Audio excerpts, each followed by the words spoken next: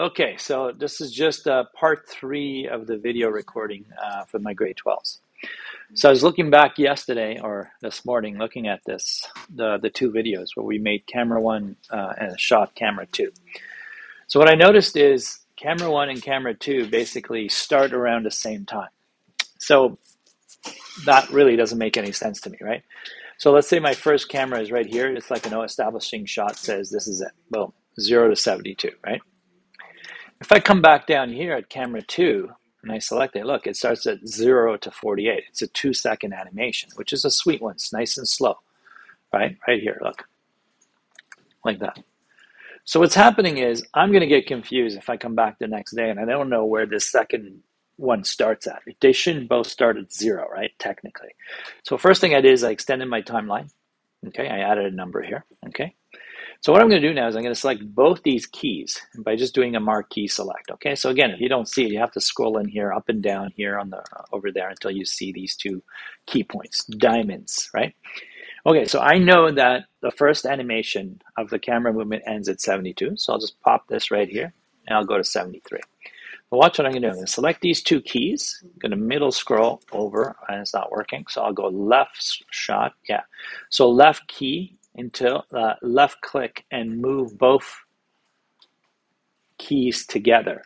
So watch what happens now. This is kind of cool. Now it starts at the right time. Bless you. See that? Okay, so now we don't start at 0 anymore. Look, it doesn't go until 73. Now that is sweet. Okay?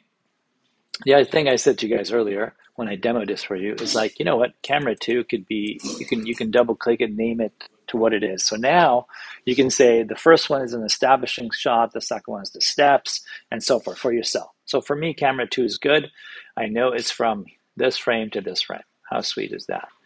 So I'm hoping this is going to work, right? I know how to do this in Maya, but in Blender, let's hope this camera renders at this point. I'm going to test this out. I'll pause and I'll come back.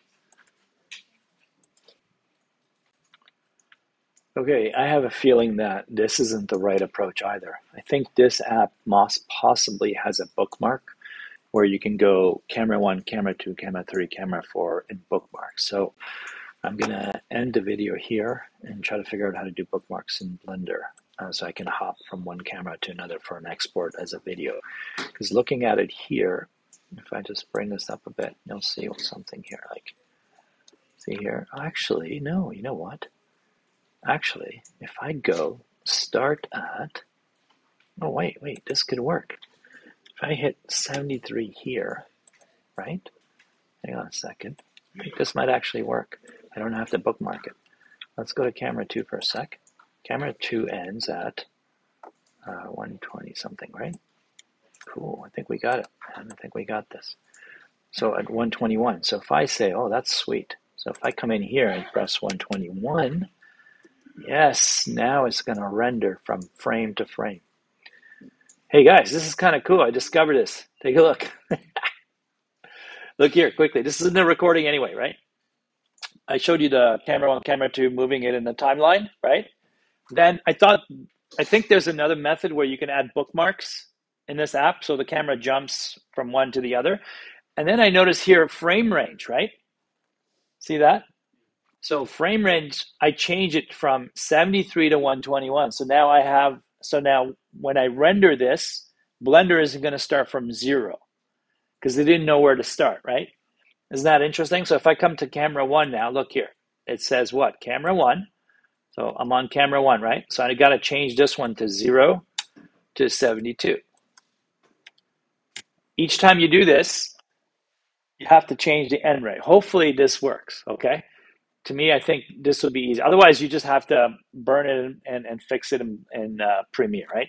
So for me right now, since this is camera 2, I'm going to have to go in here and type in 73, and I think it was 121, okay? So I hope this works. I think it'll work for me because now I know Blender knows exactly where to export, okay? Let's go with that because otherwise I'm going to have to figure out bookmarks in Blender, and I think that's going to take me a while. But let's go. Stop this recording. This should be okay. Okay, great news. This took me about 30 seconds to figure out without even looking up anybody's documentation on this. Okay, so I said to you guys, camera 1 is here, 0 to 72, right? So, and the second one is there. Looking down here, if I select camera one, watch this. There's a thing called marker. So I guess this is what they mean by bookmarks, right? Check this out. I'm going to go into marker here. I'm going to say add marker, right? Thought there was an add marker. Did I not do this already? I think I did it already, or somewhere here. So I'm going to go to camera one, marker, add marker right there. Okay. Second thing, watch the options for marker. This is so easy peasy. I love it. Bind camera to marker. So that's it. So now, oh, this is so sweet. So if I go from 0, watch how this camera is going to jump to the second one. Boom. Goes to the second camera. Goes to the first camera. Second camera. Oh, that's sweet. Way to go, Blender. You guys are awesome. Yeah, so this took me less than 30 seconds to kind of check. I said, what options do I have? Add marker. So that was awesome. I don't know why I couldn't see it before. Right here, see? It's above duplicate marker, okay? So this is all you guys got to do. Make every one of these different cameras you want, add the marker, and then bind the marker, change the timeline at the beginning and end, so it'll be from here. It'll actually work. Outstanding, Blender. I love it. This is good stuff. Okay, see ya, Balian out. This works.